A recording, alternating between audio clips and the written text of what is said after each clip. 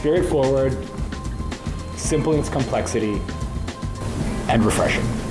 This is our Huckleberry Bourbon. So the idea behind the cocktail was to be able to incorporate what the kitchen does with the bar initially. We wanted to kind of have a team between what we make cocktails and pair them with food, and then in that process, in that thought process, we discovered this syrup they had, this nectar they invented that would mix perfectly with the bourbon. It allows the bourbon to shine, yet it gives a complex flavor behind. Most of all, you get the taste of the bourbon, which is softened by the maple and the agave, and then it adds the touch of the sweetness with the huckleberries. So it's almost a summery drink with the warmth of bourbon, and you taste the spirit. To make this cocktail, we use about an ounce of our huckleberry-infused maple syrup,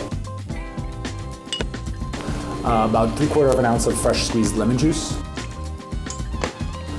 2 ounces of Old Forester bourbon, and a couple of dashes of Fee Brothers orange bitters.